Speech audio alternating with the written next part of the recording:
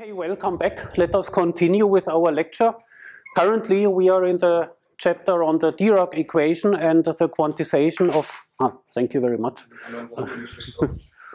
The very thick, old-fashioned chalk, okay. Very good. So we are in our section on the Dirac equation and the quantization of the Dirac field. And the last topic in our blueprint of what we always need to do in the canonical quantization procedure is to check what is actually the spin of the particles that we have created by this canonical quantization of the Dirac field.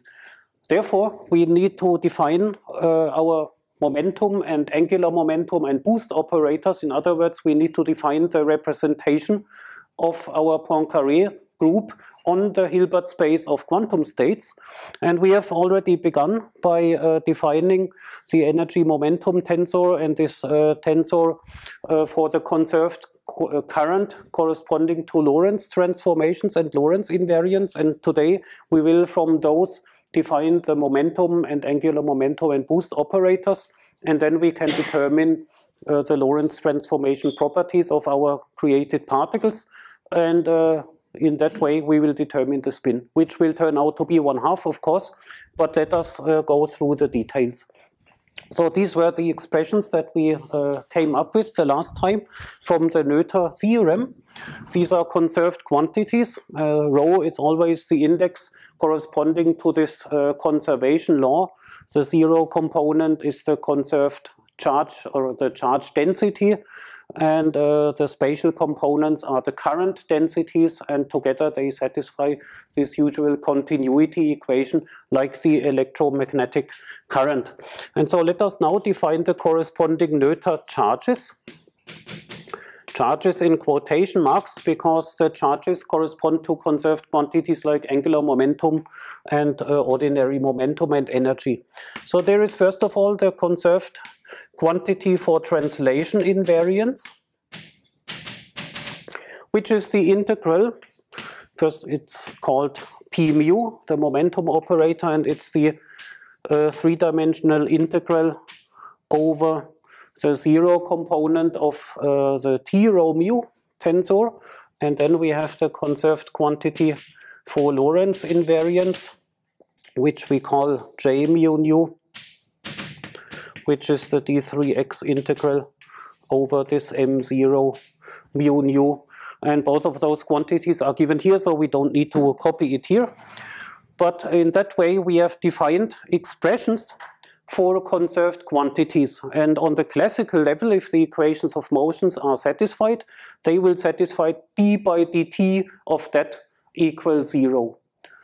And on the quantum level, we can now use those expressions and insert into the fields the field operators, and then we have defined operators which are defined on our quantum theory on the Hilbert space of states, and these operators will satisfy certain very good properties. Let us immediately write down those quantum level properties, which are analogous to the quantum level properties of those operators in the case of the scalar field, but they are of course a little bit more complicated. So, and we obtain quantum operators by simply replacing psi by psi hat in p mu and j mu nu. So what are those properties? The first property is again that these operators now satisfy the correct commutation relations for a representation of the Poincare group.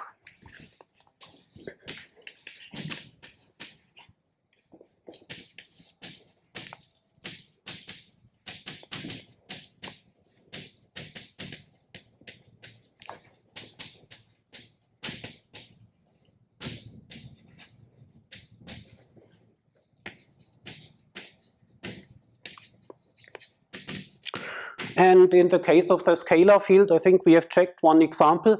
Here we will not check any example in the lecture, but you are welcome to check all computational relations at home. It is simply plugging in all the known commutation relations from the canonical quantization into these operators and into those expressions, then you can explicitly verify that all the commutation relations that should be valid are actually valid. Second, these operators here are Hermitian, just by their definition. They are Hermitian operators, and therefore the representation of our Poincaré group is a unitary representation, because that would be e to the I times those operators, and so therefore we have defined a unitary representation of the Poincaré group.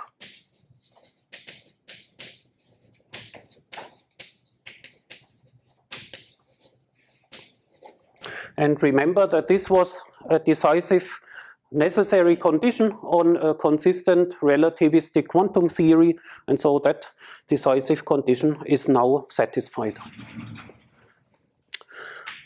Third, the quantum field operator psi hat satisfies now a relationship in connection with this unitary representation of the Poincaré group. So let's give it a name here. So this defines a unitary representation u of lambda comma a, the same name as usually. And so now if we apply this operator in the following way, u dagger of lambda a, then a field operator psi hat at the argument lambda x plus a, so Lorentz transformed argument, and u of lambda a without dagger, then we get s of lambda times psi hat at x. A very complicated relationship, which, as we have discussed a few times also in the exercise, how many different representations of Poincaré are combined here.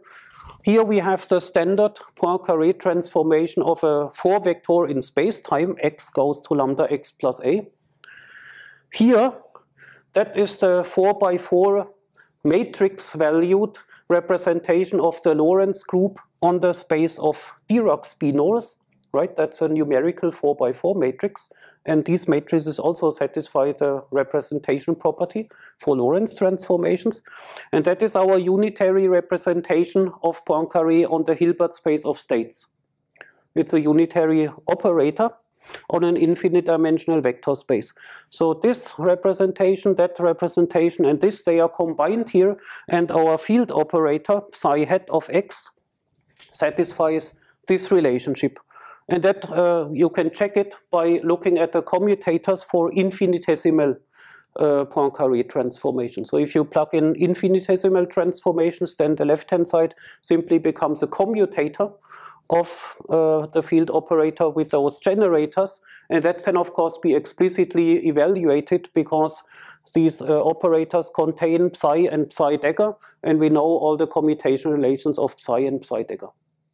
Therefore, this is explicitly calculable, and the result is this very nice form, and that signifies psi hat as a Dirac field operator. So psi hat is a Dirac field operator. So, and again, I will not check this because this is all elementary. It's a few lines of commutation relations in all these cases. But now let us slowly progress to something interesting, and to continue,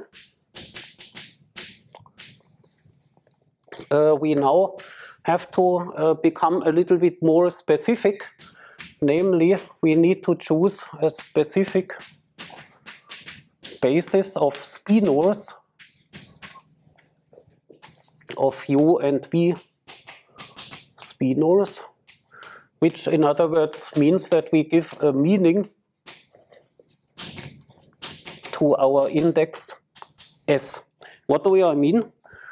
We have this sum always S equal plus minus 1/2 sum over u of p comma s times a of p comma s, this sum.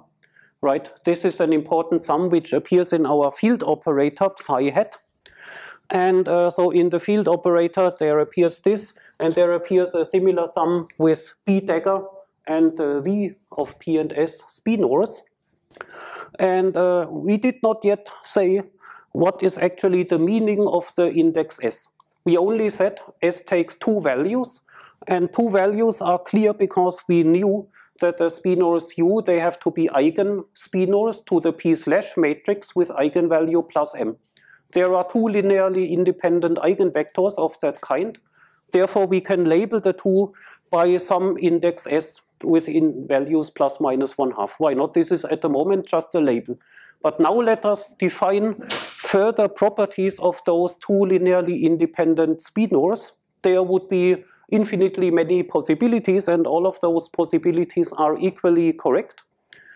But we can now make a choice. Let us make a clever choice instead of an unclever one. And for this, let us go to some example. Let us choose the momentum parallel to the z-axis, or momentum equals 0 in the rest frame. If we have a massive particle, we didn't actually specify whether the mass is 0 or non-zero, but if the mass is non-zero, we can go to the rest frame.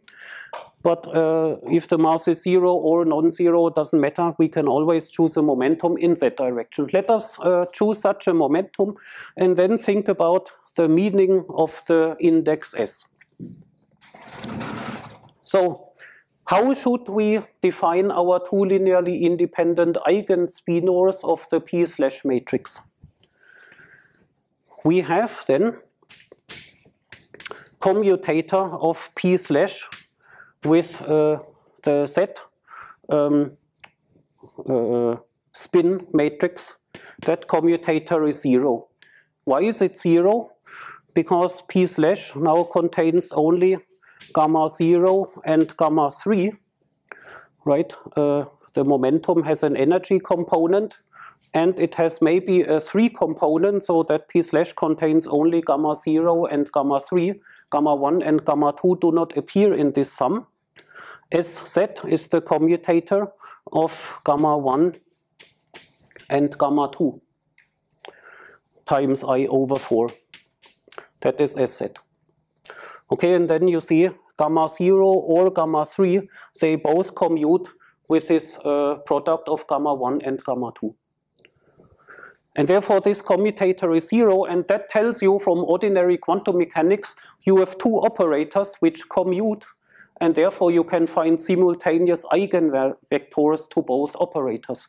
So therefore our u spinors should be eigenspinors to p slash with some eigenvalue plus m. And so now a useful label would be that we define the two independent ones as eigenspinors of the z-spin matrix, because that is for sure possible according to this relationship. And Sz is an explicit matrix with plus minus 1/2 on the diagonal.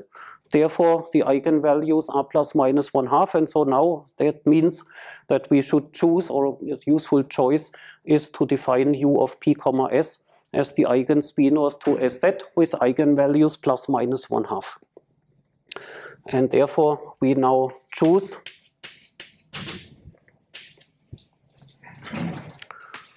Sz equal on p comma s equal plus s at times u of p comma s. And the same is of course true for the other spinors v, which have p slash v equal minus m times v. They can also be chosen simultaneously as eigenspinors to spin z. But now a trick comes, so let us choose here minus s times v of p comma s.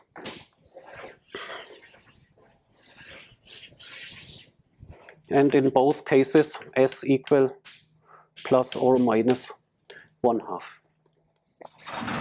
So and this is just my choice. You will soon see why it is a useful choice, but anyway, it's clear that, again, for V, you have two linearly independent ones, which can be chosen as eigenspinors to Sz with the two eigenvalues plus minus 1/2, and I just reverse the meaning. So if you have here plus 1/2, it has the eigenvalue minus 1/2, just to confuse you. But it also has some advantages. So then, now let us calculate something. Let us choose again P parallel to Ez or 0. And let us now look at a specific type of Lorentz transformation. Namely, let us choose as a Lorentz transformation lambda a rotation around the z-axis. So that simple just means let us choose a rotation around the z-axis with some arbitrary angle. Then we know a Lorentz transformation of our 4-vector P gives us in general a new 4-vector P prime. But in this case, if you rotate a vector which is in the z-axis around the z-axis, the vector stays the same. Therefore, in this particular case, lambda P is equal to P itself. The whole 4-vector stays unchanged. So this Lorentz group is an element of the little group in our language that we introduced some time ago. So let us consider such a Lorentz transformation in the little group.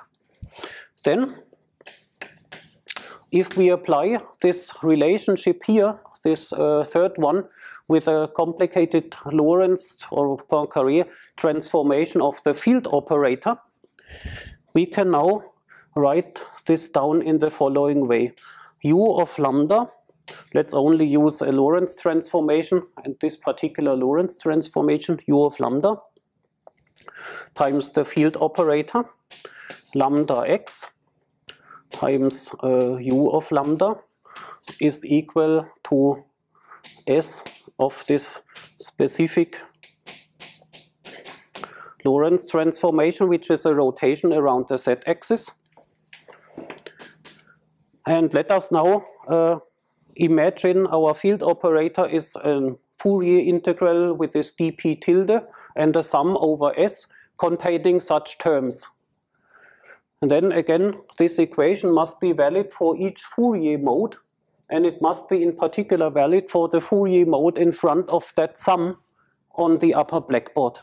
And that means that we get U dagger of RZ times sum over S, U of P comma S, A of P comma S, U of RZ equal, and now we have here S of this rotation around the z-axis times the same sum U P comma S, A of P comma S. So that just means that the equation must be valid for each Fourier mode individually, and that is one Fourier mode.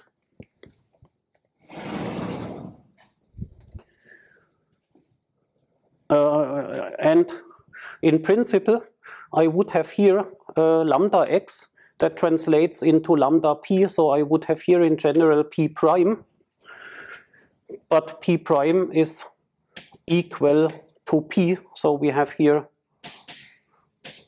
the same p on the left hand side as we have on the right hand side. Then what is this U of RZ? That is actually e to the minus I some angle theta z times our representation operator jz for angular momentum in the z direction. That is this, and this S is e to the minus I theta, the same theta angle, times our SZ 4x4 matrix. So, and now we discover that since we have chosen our spinor U of P comma S as an eigenspinor of the SZ matrix, we know how that transforms under the matrix S, because that is an eigenspinor, so it just becomes e to the minus I theta z times the number S. Okay, and then it would be in the sum.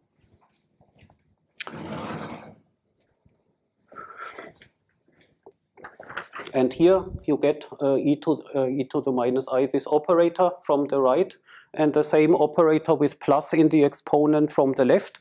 And then you can look at the entire equation for infinitesimal angles theta.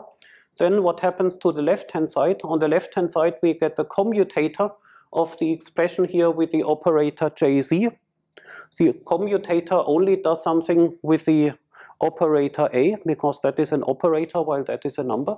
So here we get the commutator of a with jz. On the right-hand side, we get the eigenvalue s times the spinor u of p, and the operator stays what it is. And so therefore, we can now read off what is the commutator of a of p comma s with the full angular momentum operator jz on our Hilbert space of states. And the result is our index s times the same operator a of p comma s. And so here I've also removed the sum and the spinor, because in the end the equation must be valid again for each linearly independent spinor. And so I can read off the coefficient of each spinor for each value of s, and then I obtain an equation which is just an equation for the angular momentum of this creation or annihilation operator a of p comma s. But now the same can be repeated for the operator b involving the spinor v, which has the opposite sign. In the case of b, something similar happens, but I would get here b dagger, and here I would get minus s because of that. But here I can also convert this relation into a relationship with a dagger instead of a by daggering the whole equation. Then I get also here a minus, and then the equations for a and b become the same. And so now I will just write down the general result. In general, we obtain now the following, all written in a uniform way. Jz with a dagger of p comma s, this commutator, this is now plus s times a dagger of p comma s. So you get that directly by daggering the previous equation. And similarly, jz commutator with b dagger of p comma s also gives plus s times b dagger of p comma s. And here I get a plus because of that choice of the minus here before. The relative plus minus comes because in one of the terms I have a, in the other I have a dagger. And in order to make it uniform, I need the relative minus. So and these equations tell you what is the spin, or in general the angular momentum of the particle states created by a dagger and b dagger. Because if you now create out of the vacuum a one particle state, then this tells you what is jz operator applied onto that state, namely plus s, and s is plus minus 1/2. Let's just write a few more words. You can do it similarly for general momenta which are not necessarily in the z direction. There we can choose the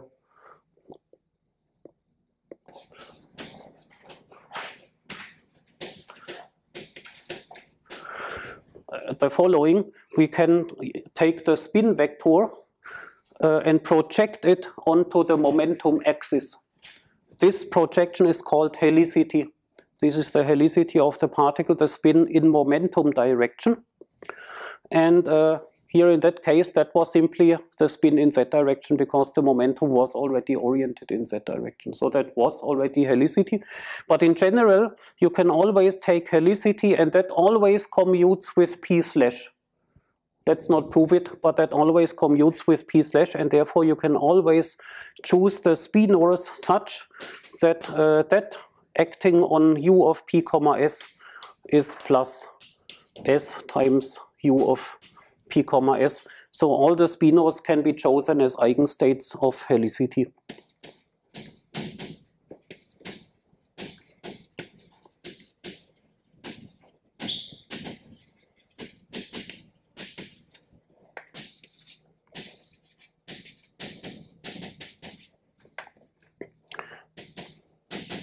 And then this equation is modified similarly.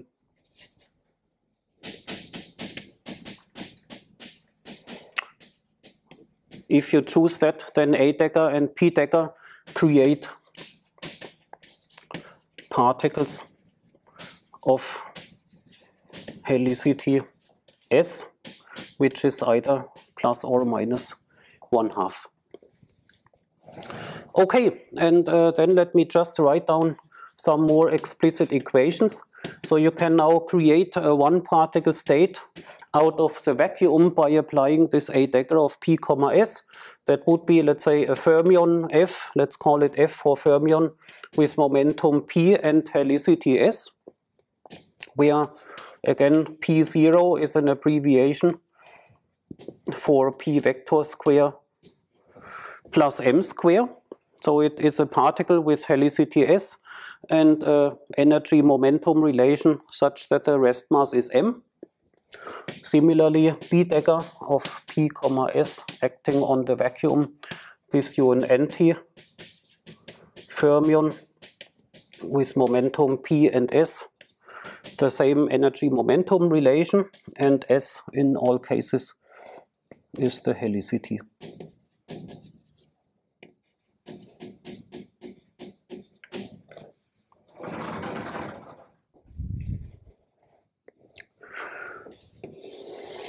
Then, as the final word, let me also connect to something that is written in the Spinor script. There is so-called wave functions,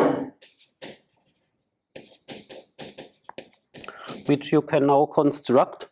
Namely, if you have such a one-particle state, you can build the following matrix element: vacuum on the left, then a field operator psi hat of x, and then your particle state fermion P, S. What is the value of that matrix element? So here we have acted on the vacuum with A dagger. The field contains A without dagger and B dagger. Which term out of, so this contains A and B dagger. Which of the term contributes? Both or none or one of them?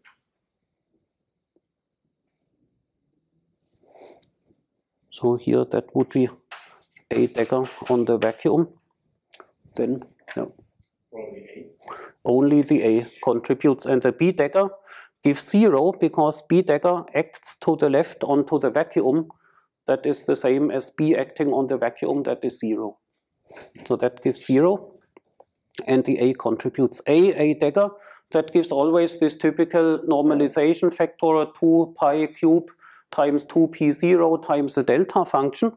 And so therefore, in the integral, the dp tilde integral gets cancelled, the sum over S gets cancelled, and the only thing that remains is the coefficient inside of the field operator in front of the component with this momentum and that spin S. And that is then e to the minus I px times the spinor u of p, s.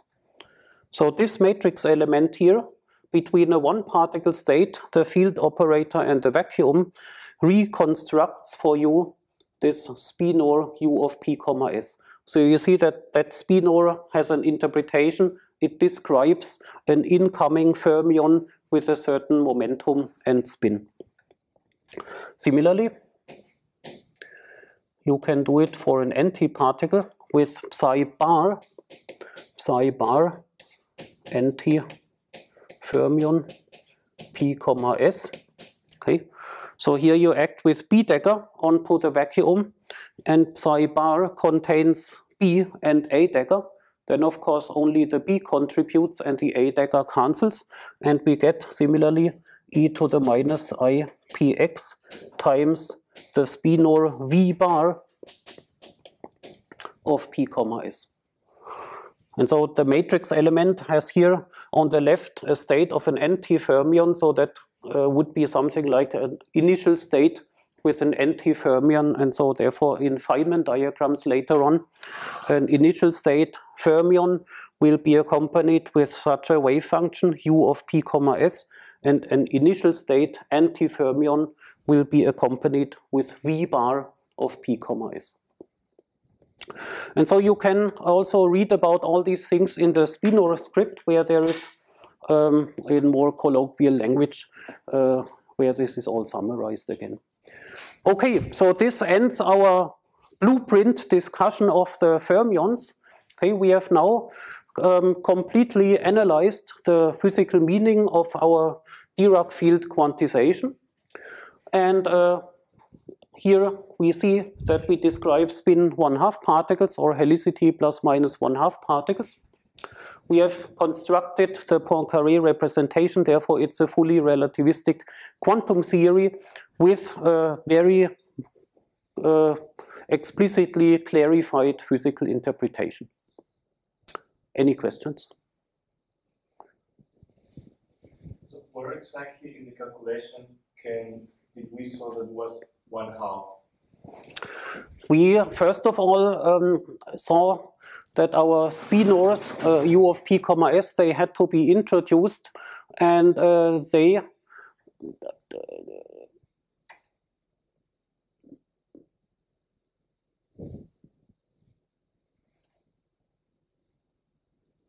okay, sorry, let me back up. So okay, so here the main thing is the commutator of our creation and annihilation operators with a full angular momentum operator of the theory. So that is what we need to evaluate. And during the evaluation, in intermediate steps, the field operator appeared. This contains our spinors u of p. They are eigenspinors of this SZ matrix, and this matrix has eigenvalues plus minus 1/2. And this eigenvalue plus minus 1/2 of the spinors, this propagates into this equation for the commutation relation with a full angular momentum operator. Therefore, the particle states created, they have really angular momentum in a certain direction here of plus minus 1/2. That is a necessary consequence of the representation, because how did this SZ 4×4 matrix with eigenvalue plus minus 1/2 appear? It appeared because the field operator satisfies this relationship where that representation appears. And so, of course, in this way, you see clearly the connection to the very beginning, because, of course, we started with saying we want to analyze a field which is this 1/2, 0 or 0, 1/2 representation of the Lorentz group. That was the starting point, and that immediately gave rise to this representation of the Lorentz group, which automatically has eigenvalues plus minus 1/2. That is the construction principle of this 1/2, 0, 0, 1/2 representation of the Lorentz group. So that is where the 1/2 initially came in. And that, of course, propagates through the entire construction. And it's no surprise that in the end, the eigenvalues of those matrices appear in the commutation relations. But the starting point was that we wanted to have a field which transforms in this 1/2, 0, 0, 1/2 or Dirac representation of the Lorentz group.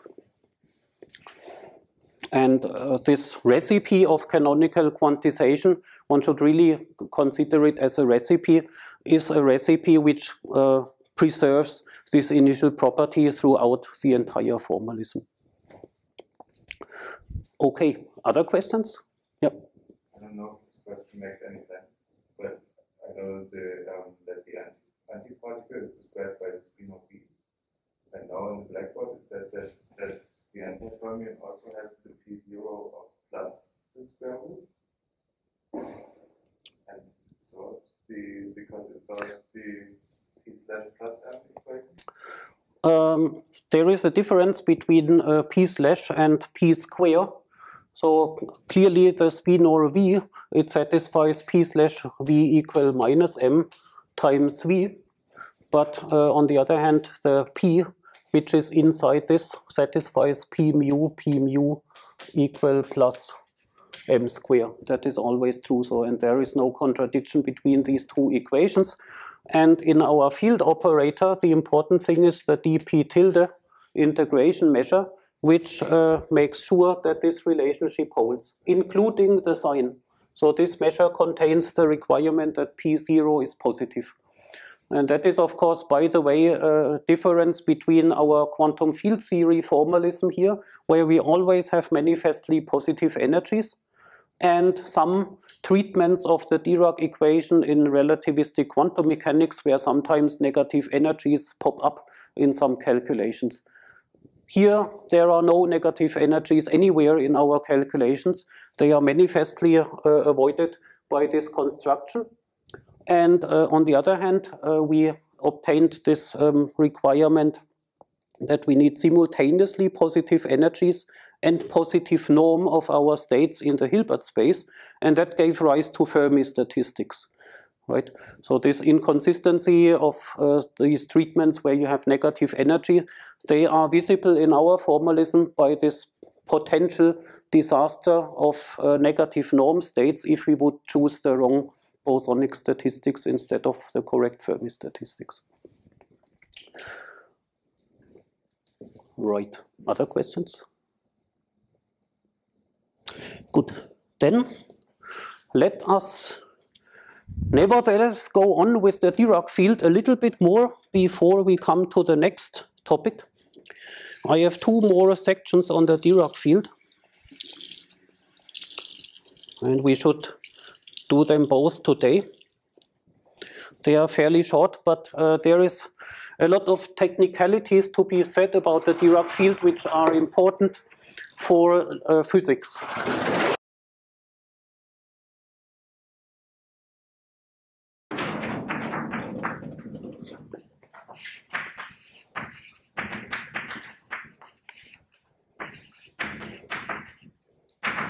So two sections on additional information on Dirac fields. The first is charge conjugation.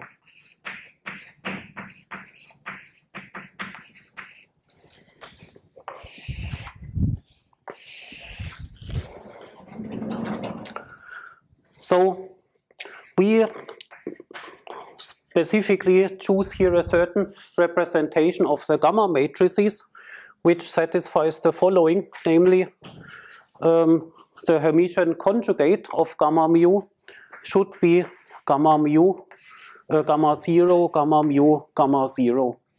What does that mean?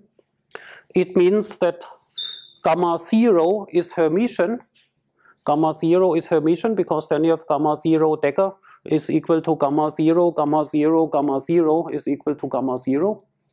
And all the other gammas are anti-Hermitian because for all the others you have gamma I equal gamma 0, gamma I, gamma 0, which is minus gamma 0, gamma 0, gamma I. Gamma 0 square is 1. So all the other gammas are anti-Hermitian and gamma 0 is Hermitian. And we assume gamma mu star complex conjugation is equal to gamma 2, gamma mu, gamma 2. That means gamma 2 is imaginary and gamma 2 star is minus gamma 2 and all the other gammas are real. And then also the Z spin matrix, which is the commutator of gamma 1 and gamma 2. Gamma 2 is imaginary, gamma 1 is real, and it has an I, so this would be real as well, as Z star is equal to SZ. And all these equations are valid in most normal representations. That is valid in the so-called Dirac representation, Weil representation, and some other well-known representations. So this is nothing special to satisfy. But let's go on specifically for this case. And then we define a matrix capital C is defined as I times gamma 0, gamma 2. So this combines this like Hermitian and complex conjugation. And then we define for each Dirac spinor psi, we define an object psi with a superscript c, which is supposed to mean the charge conjugated spinor, is defined as that matrix C times psi bar transposed. Okay. What is psi bar transposed? Psi bar transposed is the same as C times psi dagger gamma 0 transposed is the same as C times gamma 0 transposed times psi star complex conjugated. That is the same as gamma 0, and then you can plug in that matrix C. Gamma 0 anti-commutes with gamma 2. Gamma 0 square is the unit matrix, so that is the same as minus I gamma 2 times psi star. So the charge conjugated spinor psi superscript C is defined in this way. Either in that way or in this way, they are equivalent. And then let us discuss what that definition means. Why do we call it charge conjugation? We call it charge conjugation because of two very fundamental and interesting properties which I want you to know. So first of all, if you have the following equation, that was actually an exercise in our quantum theory lecture that some of you have attended. ID slash minus m, Dirac equation, but now an interaction term plus E times A slash acting on psi equals 0. That is a Dirac equation with interaction with an electromagnetic field A.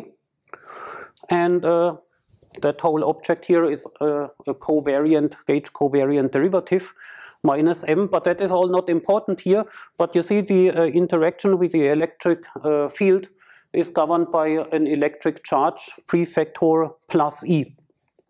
So if that equation is valid, then, and that was your exercise, automatically the following holds: ID slash minus m minus E times A slash acting on psi C is also satisfied. So that is equivalent. If psi satisfies the equation with plus, psi C satisfies the same equation with minus, and so you see that the charge reverses its sign, and that motivates the name charge conjugation. So I don't know whether we should prove that. Should we prove that? It was your exercise, so you can prove it at home by looking up the old exercise sheet. Let's look at something else. And if P slash on the spinors U is equal to mu, and spin Z S Z acting on U equal Su,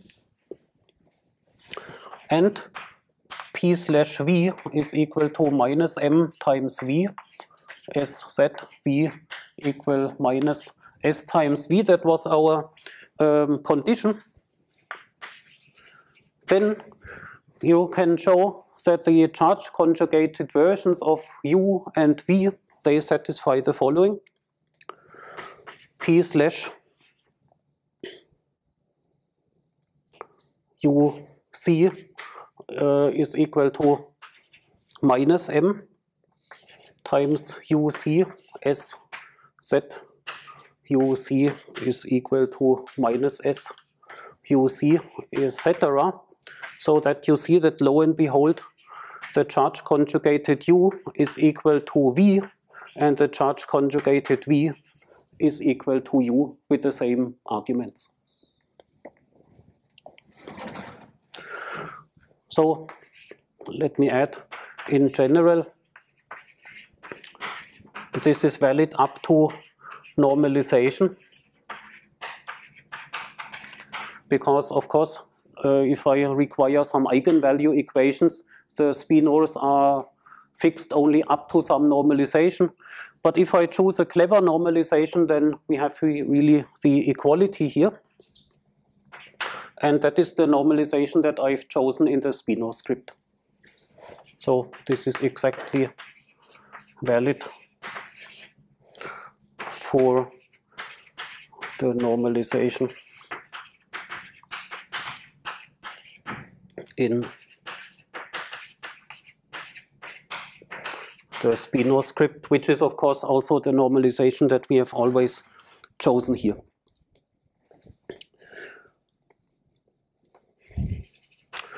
And using these equalities here, UC becomes V, VC becomes U. You can now look at the final equality. Namely, if we have our field operator in the quantized theory, psi hat of x, then that was this dp tilde integral sum over s e to the minus ipx u of p comma s times a of p comma s plus the same with b dagger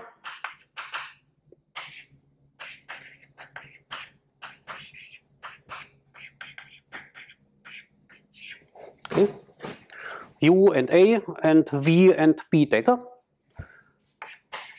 Then the charge conjugated field operator, where now charge conjugation means literally this thing here, or equivalently that, where if you put in an operator, that would mean that you take the spinor with its 4 operator components, and in each component you dagger it. Star becomes dagger, but for each component. So then,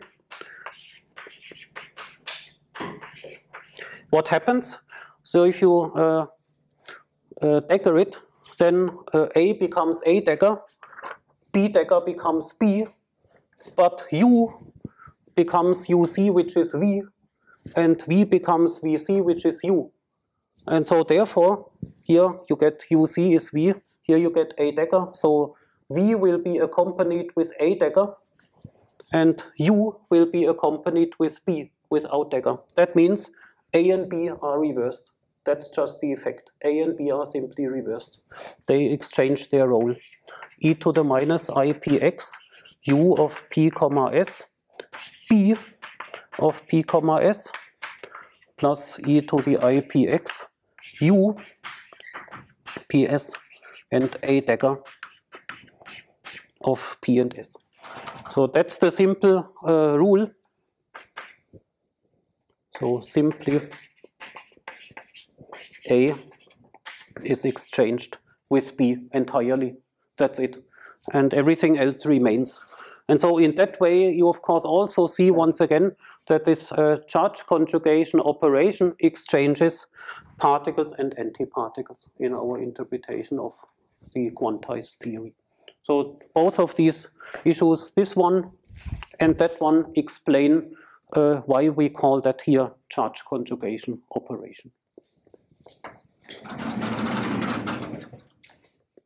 So, and the proofs are all obvious. So let us not waste time with the proofs.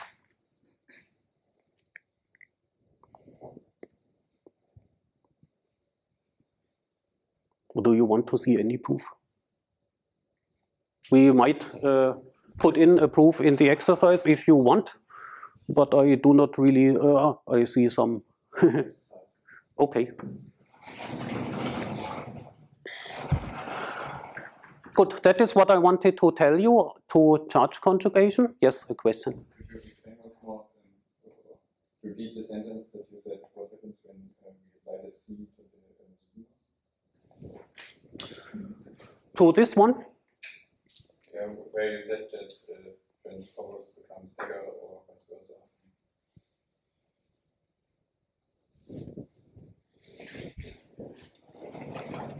Ah, okay. Yes. So I meant this equation here. So on the level of numbers, psi star is clear what it means. You take the complex conjugate of each component, because that is a 4-component object. But what does it mean to say psi hat star?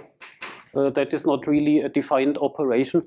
But what I mean, if I interpret this on the quantum level, is that we have here our psi hat, which is a 4-component object.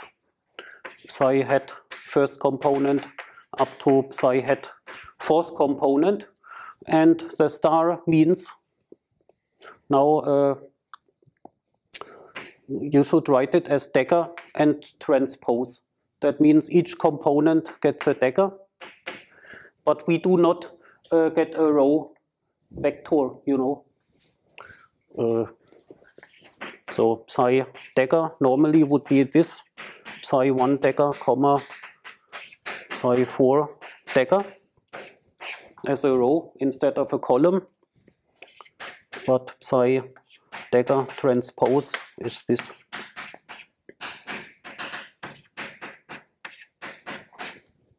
That is simply the difference. And so on the level of operators, we should interpret this as psi dagger transpose. That is the interpretation on the level of operators. For numbers, it's the same. For operators, the star doesn't make sense. That is what I meant.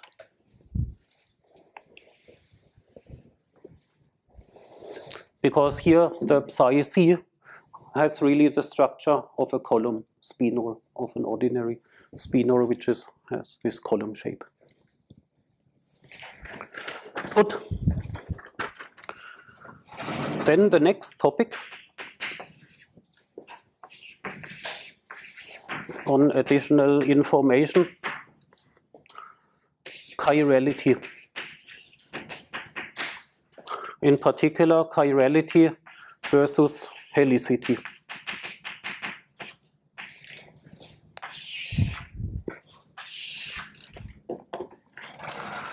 So let us begin with helicity.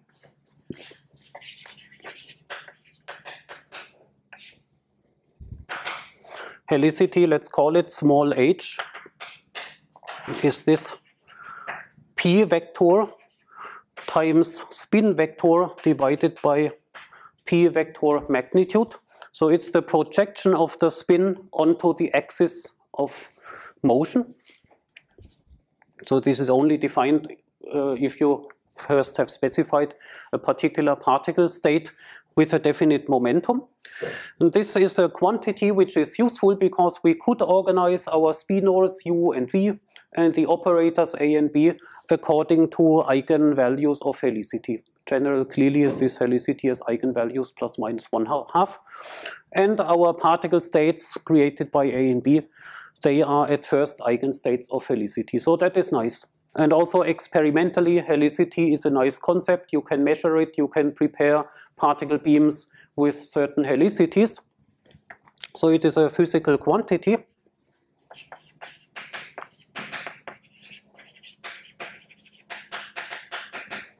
And let's just stress that it is experimentally accessible. Good. But it is not Lorentz invariant.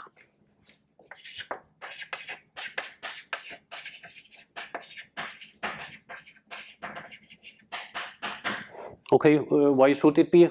It's something connected to angular momentum. That's not necessarily Lorentz invariant, but let's just make it explicit. It's not invariant under certain boosts. Let us imagine here our particle with momentum p in that direction. And the spin is like some rotation. For example, here a left-handed rotation. That should be a left-handed rotation. So this particle would be left-handed, has helicity equal to minus 1/2. So it turns left while it moves like that. Has helicity minus 1/2. Then let us do a certain boost. And now we can do a boost which is such that the observer goes into the same direction as the particle, but it overtakes the particle. So it runs faster than the particle. Then, so the boost should overtake the particle. What happens if you overtake this particle? So you as an observer are now just moving in the same direction. The particle is left behind you. Then the momentum of the particle just changes its direction.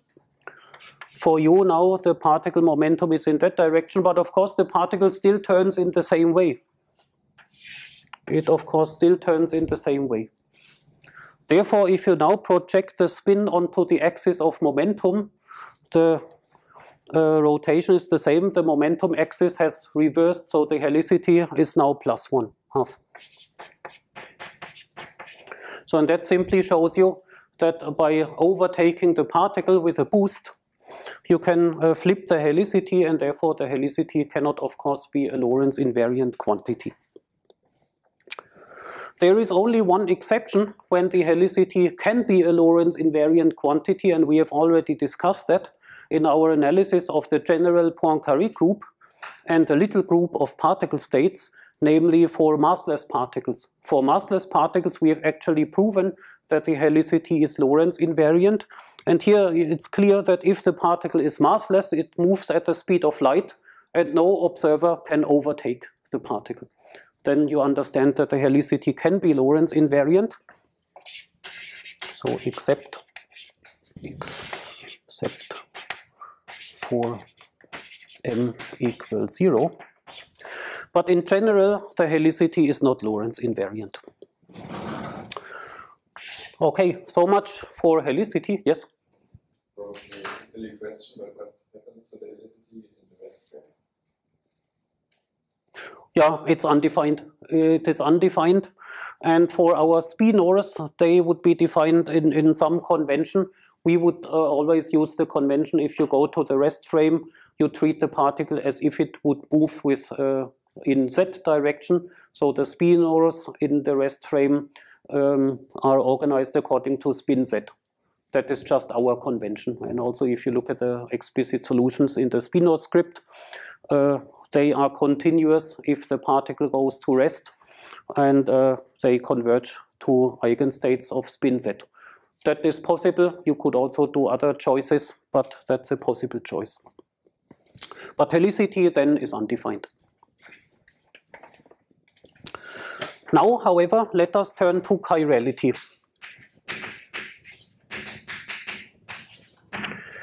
The concept of chirality is a specific concept for spinors. Chirality is a Lorentz invariant property of spinors.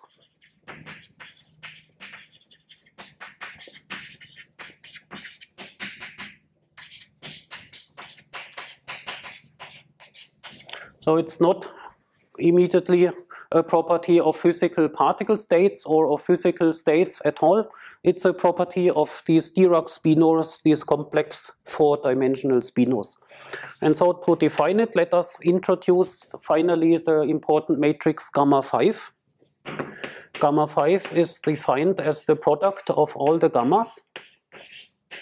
Gamma 0, 1, 2, 3 with upper indices, and by convention for gamma 5 we only use the lower index. And let me immediately write down what is the result in the Weil representation. You can check it. It's a block matrix which has here -1, 0, 0, +1. -1, 0, 0, +1. So a very simple diagonal block matrix with 2 by 2 blocks. And then we define projection operators P left. P left is 1 minus gamma 5 over 2. So, and what is that? 1 minus gamma 5 over 2 in this Weil representation.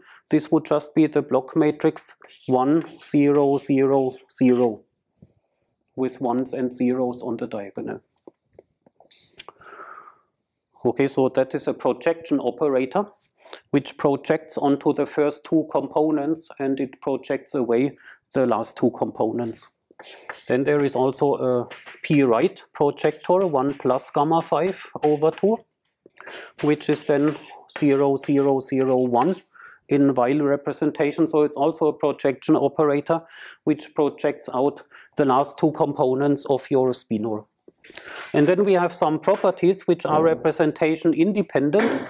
So always gamma 5 square is the unit matrix, and you can immediately see it from this representation, but it's valid in general, is the unit matrix.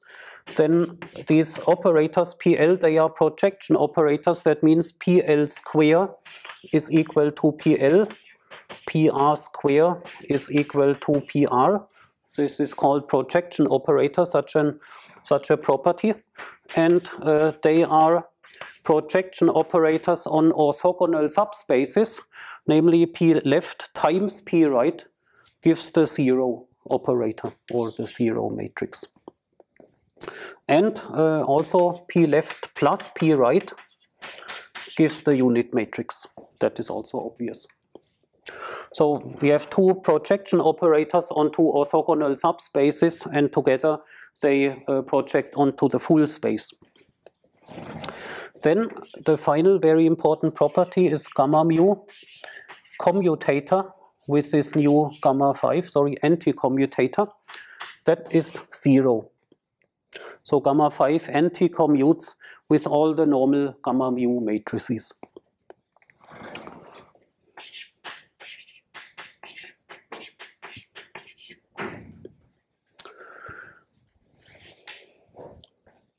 So, and using this gamma 5, we can then define the notion of chirality, left-handed and right-handed handedness. And you see this already in these indices, p left, p right. They will be projectors on what we call left-handed or right-handed.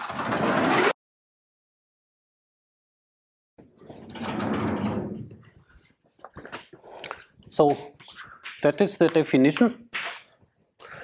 Eigenstates of gamma 5 are called chirality eigenstates.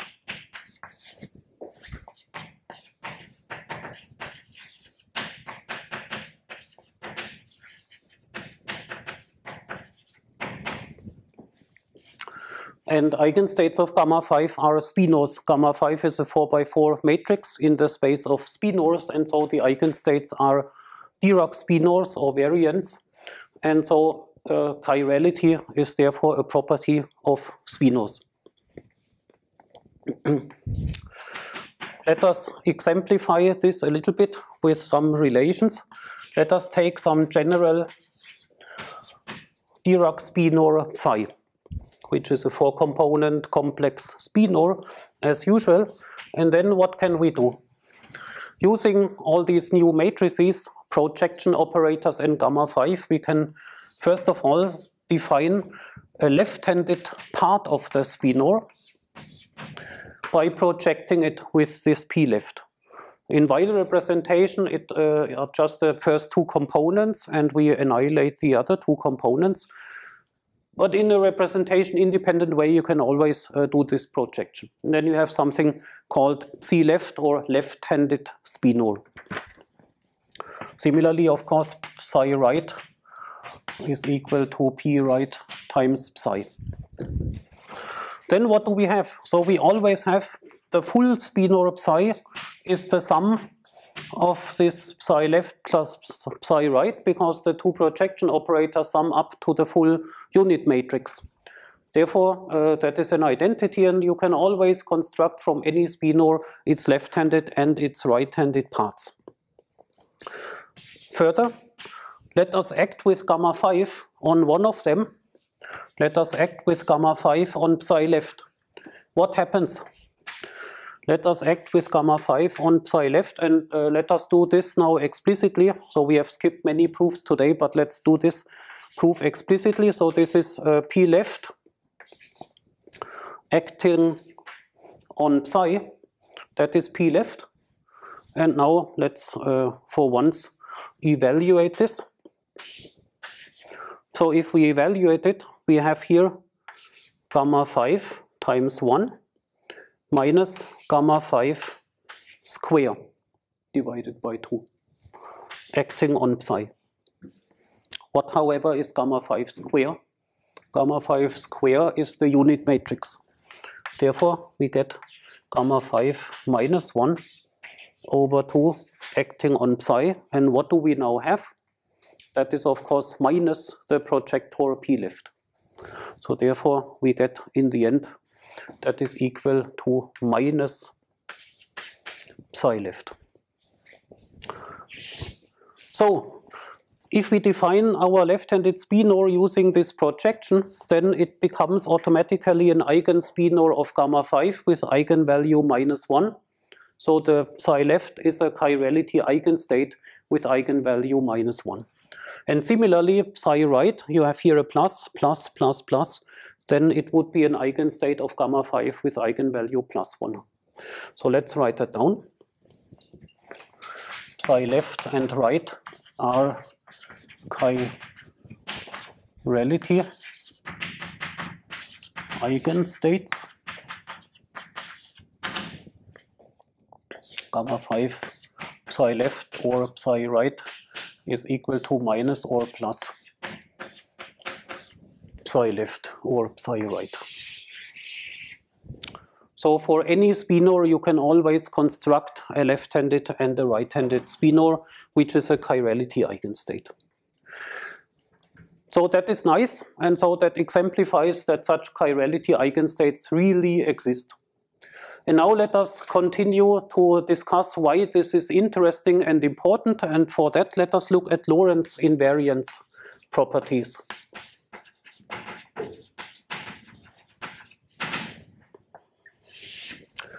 Lorentz invariance. The Lorentz transformations are governed by our spinor representation S mu nu, which is a commutator of gamma mu, gamma nu. And so now we have to ask, what is actually the commutator of S mu nu with gamma 5? 20 seconds of time for you to think. What is this commutator?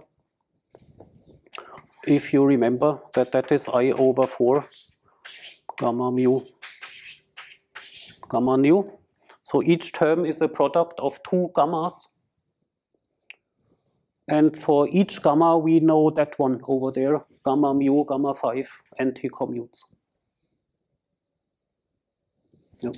It's 0 because there's a product group of commutators that involves anti-commutators. Right. So just as a remark, it becomes increasingly complicated to always remember those product rules for commutators.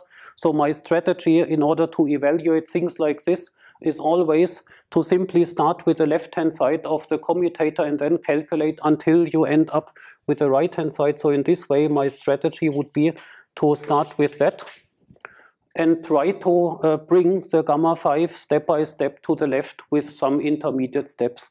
And so then I see that this is proportional to one term would be gamma mu, gamma nu, gamma 5. Let's just look at such a term. Then I know that I can bring the gamma 5 here and get a minus sign. So this would be minus gamma mu, gamma 5, gamma nu, okay, because of the anti-commutation rule. And then I can bring it once again to this place, and then I get plus gamma 5, gamma mu, gamma nu. And so then I see that this works for every term, and so I will get gamma 5 times S mu nu. So in this way, I see S mu nu gamma 5 is in the end equal to gamma 5 times S mu nu. And so this is a little bit safer to do it this way in cases where you have really products of many, many matrices, because that always works if you implement such a strategy and you do not need to remember which product rule you should apply. But anyway, you are right, and the commutator is indeed 0. What is the physics meaning of that 0?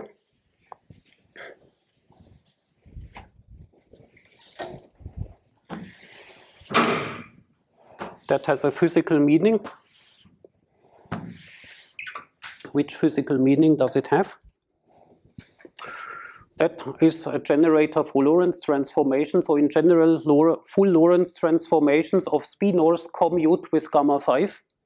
That means if you have an eigen spinor of gamma 5 and you apply a Lorentz transformation, it remains an eigen spinor of gamma 5 with the same eigenvalue. So the chirality eigenstates, they are invariant under Lorentz transformations. So all the spinors with eigenvalue +1, they transform into each other by Lorentz.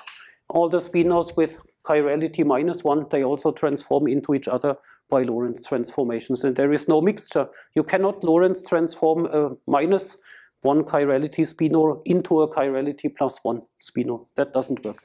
So therefore, let's first write it down. Chirality is invariant under Lorentz. And by the way, this is now important here, so let me stress it. When I say Lorentz in this chapter here, I always mean the continuous Lorentz transformations which are connected to the identity. This does not involve time reversal, space reflection, and these sort of things. Only infinite Lorentz transformations which can be continuously transformed to the identity. Continuous Lorentz transformations. Under those, chirality is invariant. So that also means the Lorentz representation is reducible because there are two invariant subspaces. There is the subspace of spinors with chirality -1, which is invariant under Lorentz, and the other subspace of spinors with chirality +1, which is also invariant under Lorentz. So the whole space of spinors is decomposed into two subspaces, which together fill up the whole space, and the subspaces are each invariant under Lorentz transformations. Such a situation is what we mean by a reducible representation. So, two invariant subspaces.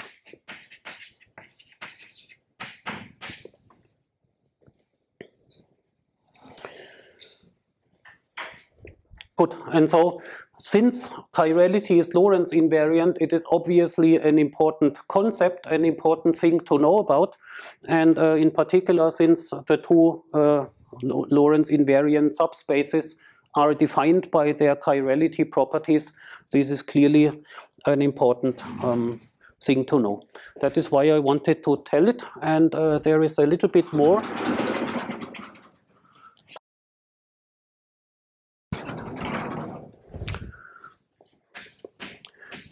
So let us also write down some relationships for the barred spinors, the adjoint spinors.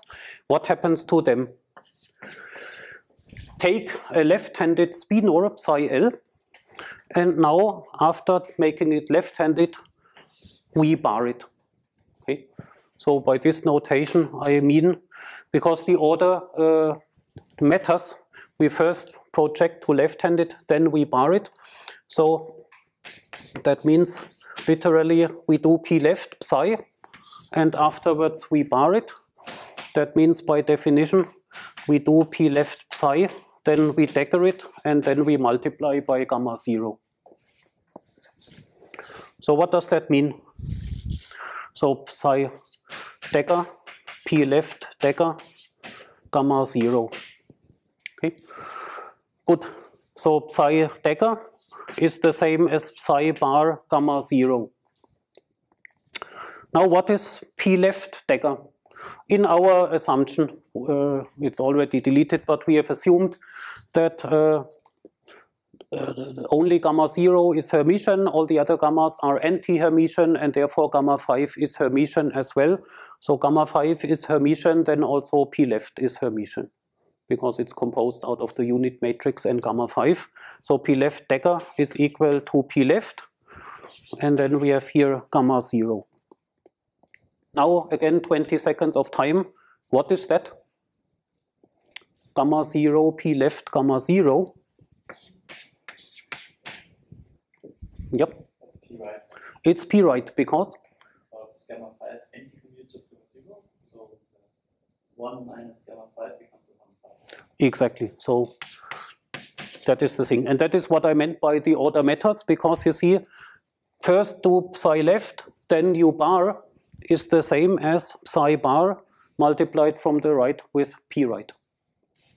And similarly, of course, psi right bar is equal to psi bar p left.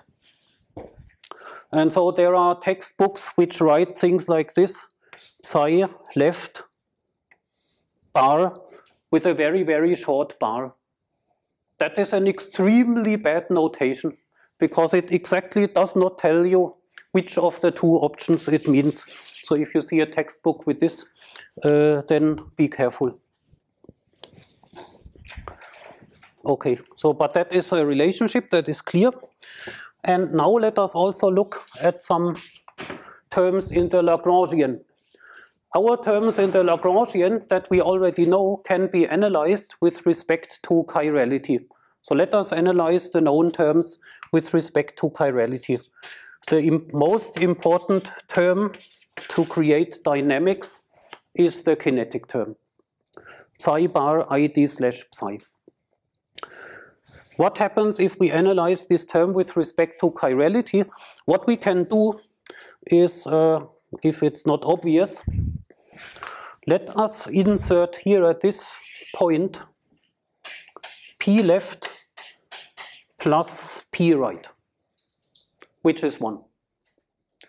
But then let's also use p left is the same as p left square and p right square. So we add here p right left square plus p right square. Then the thing splits into two terms, psi bar id slash p left square psi plus psi bar id slash p right square psi. How can we now continue to rearrange the term? Of course, p left square is p left times p left, and one of the two p left factors can be commuted around the d slash. So, say p slash p left is equal to p right p slash, correct? Because the gamma 5 in the projector anti-commutes. So if we put it to the other side of p slash, the sign in front of gamma 5 changes. Therefore, we have some p slash times p left is equal to p right times p slash for any slashed quantity. So let us apply that here. Then we get psi bar p right id slash p left times psi. So one of the p lefts has gone to the left and has become p right. And here psi bar p left id slash p right times psi. And so then we can abbreviate using our previous abbreviations. So that thing here, psi bar p right, is the same as psi left bar times id slash times psi left, plus here psi right bar id slash psi right. So that means our kinetic term has been decomposed into terms containing chirality eigenstates. And what is the decomposition? We have one kinetic term for only psi left. Here psi left bar appears with the normal d slash operator. And the other term contains only psi right. So psi left and psi right, the two chirality eigenstates, they completely behave independently in the kinetic term. Let us compare that to the other term in the Lagrangian, which was the mass term, m psi bar psi. What do we get from m psi bar psi? Let us again here introduce p left square plus p right square. Then of course we have m psi bar p left square psi plus m psi bar p right square psi. And then introducing the abbreviations, that simply means here psi right bar times psi left plus m psi left bar times psi right. So the mass term combines left and right chiral spinors, but the kinetic term does not. And that is interesting because it tells you that actually the left-handed spinors, they could appear just completely on their own, alone in the Lagrangian, if you only want the kinetic term. This kinetic term here is that Lorentz invariant, by the way. Would it be allowed to write down only this into the Lagrangian? Or would it violate Lorentz invariance or something else? It's also Hermitian, clearly Hermitian. And it's Lorentz invariant because, of course, the psi left is a Lorentz invariant subspace. So that term is completely Lorentz invariant. And the second term is also Lorentz invariant. That was what I meant before, psi left, psi right. They do not mix at all under Lorentz transformations. Therefore, this left term is completely possible as a kinetic term in a Lorentz invariant Lagrangian. We could omit the right-handed term. And then we could completely omit the right-handed spinor field. But not if we want a mass term. So if we want a mass term, then we need the left-handed and the right-handed spinors. So that means that in the massless case of spinor theory, there appears an additional symmetry or an additional property, namely in the massless case where this term is 0, the psi left and psi right, they become completely independent. And you could omit one of them or take them both, doesn't matter, but anyway they are completely independent of each other. However, a mass term is something like a mixing between the left-handed and the right-handed spinors. And with some nice conclusions on this.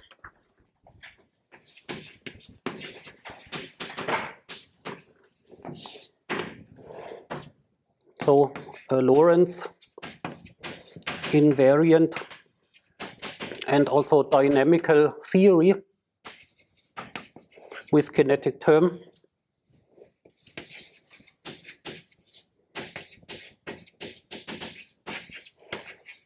is possible with only psi L, or of course only psi R.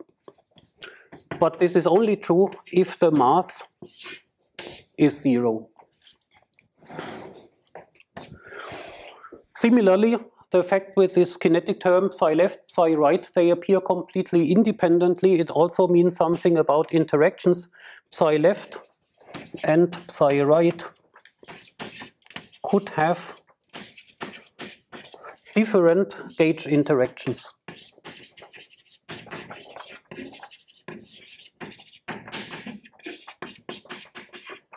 So we didn't discuss that yet, but you know it from other lectures that the gauge interactions like electromagnetism, they are simply introduced by making the derivative operator into a covariant derivative, so they appear like the d slash in the previous equation. So therefore also for them psi left and psi right are completely independent, and therefore they could have different interactions. And that is the case in the electroweak standard model, where the interactions of the W boson and the Z boson behave exactly in that way, and they make use of this fact that left-handed and right-handed spinors can have different interactions, and they do have different interactions for the W and Z bosons. And then let me just summarize.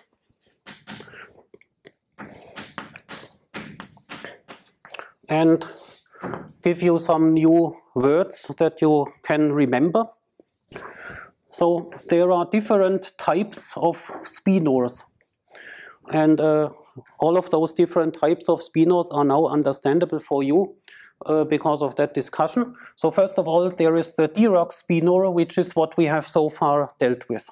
The Dirac spinor is our familiar spinor. It has 4 complex components.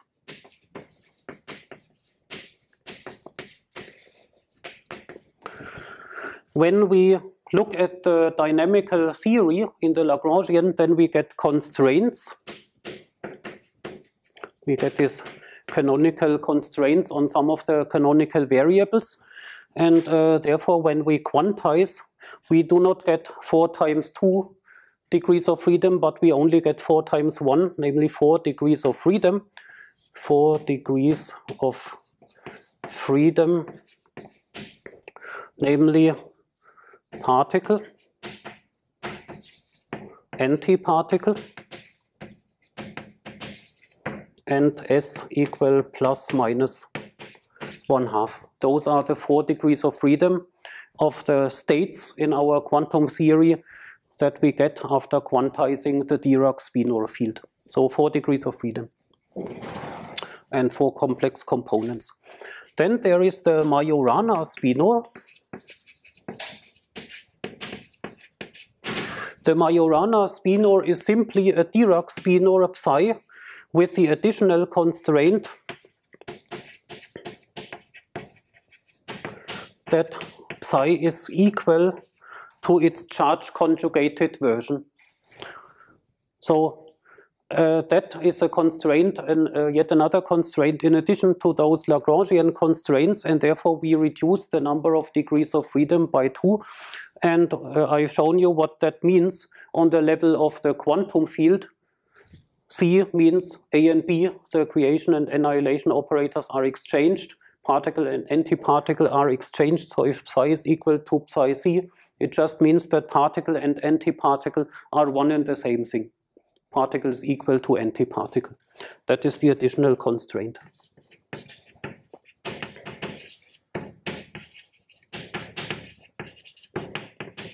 They are just the same states.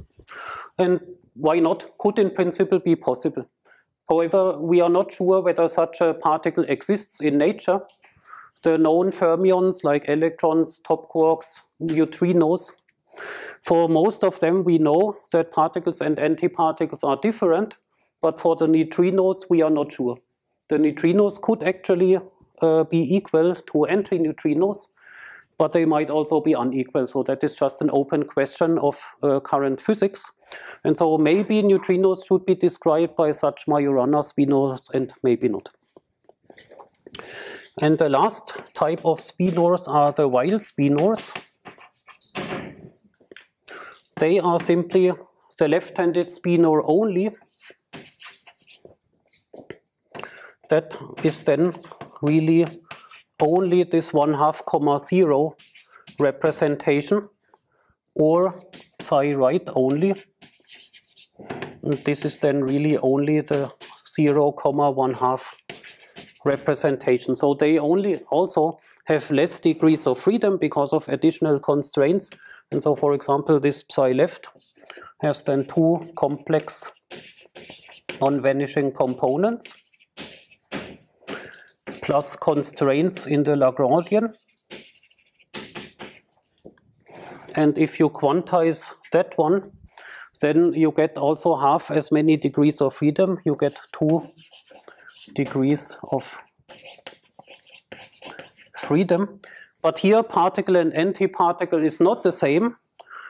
Instead, you only get 1 helicity. You only get 1 helicity corresponding to either left-handedness or right-handedness.